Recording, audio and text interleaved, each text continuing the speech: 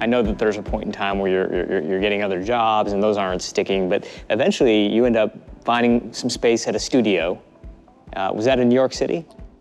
Yeah, and there was like a 5-year period after college where I tried to become a normie and get a job. And luckily I proved to be unemployable. I was fired from a string of jobs and I was failing in the real world. And I was just like, all right, unemployable, want to be a potter. I'm gonna start teaching night classes at a pottery studio in Hell's Kitchen just to like get a namaste moment. And I was 27, unemployed, unemployable, teaching pottery night classes. It wasn't looking good. But you knew that that's what you wanted to do. I knew it's what I wanted to do, but I mean, really? Like being a potter, it's not a thing. Right. You know, when it's a bad idea. There's like no dollars in pottery. So I never thought I'd be able to support myself. And luckily, after failing at all my other jobs and failing as a normie, I sort of had this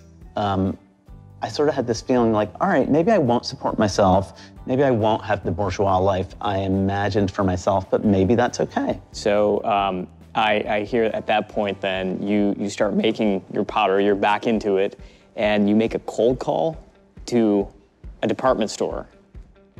And that actually turns out to be your first big break, your first sale. Yeah, my first sale was to a like ultra glamorous emporium of chic in New York City that was sort of the pinnacle of luxury and style. And I went from being an unemployed night class pottery teacher, expecting a life of penury, to hawking my wares at this like super glamorous emporium. And you know, I was still living in penury, but I had like my first step into a possibility of something.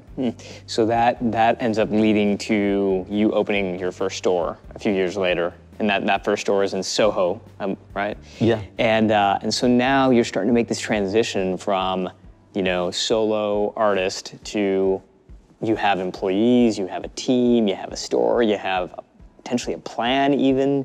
What was that transition like for you? First of all, I think the most important thing is that it was very slow and gradual. You know, I think in the world today, people are so used to seeing these sort of like overnight success stories.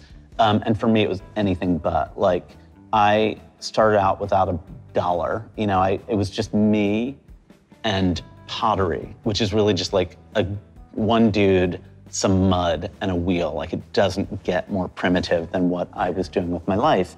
And, you know, I didn't have backers or investors. I didn't even know that was a thing. I just thought, all right, I gotta like make these pots. And it was just a very gradual, steady progress, sans plan, but, you know, a lot of incremental success stories. And along the way, I just kind of made some decent decisions and some indecent decisions, as well as some bad decisions.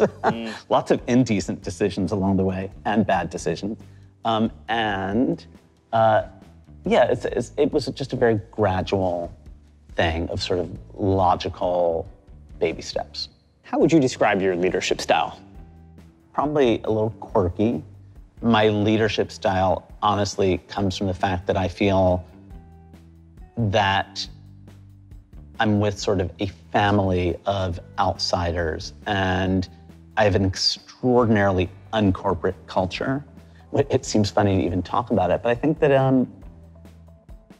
I kind of care about my people a lot, viewing them as humans rather than employees.